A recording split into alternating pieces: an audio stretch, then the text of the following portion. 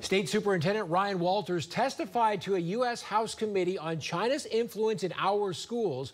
Walters called out Tulsa public schools, claiming they received funds from the Chinese government. Today, he doubled down on that claim in front of Congress. Our Capitol reporter Haley Wager explains.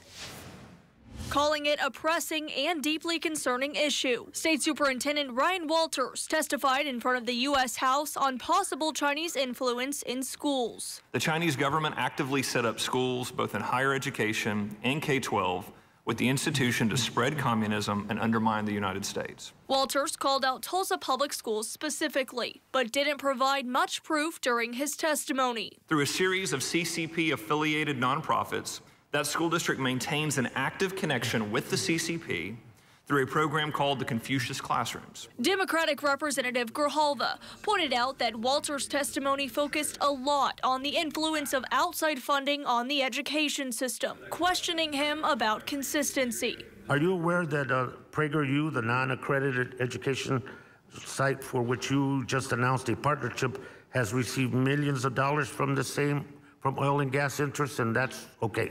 They promote American values and support our history without indoctrination. Yes, sir.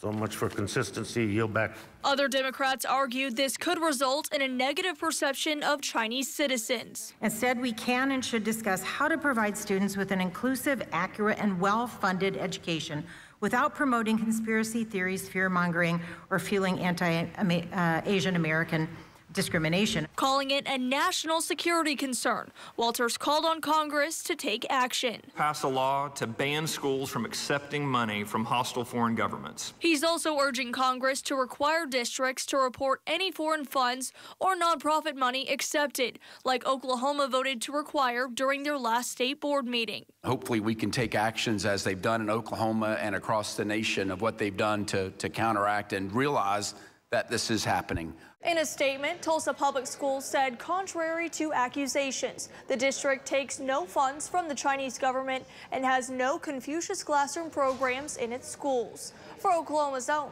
I'm Haley Wager.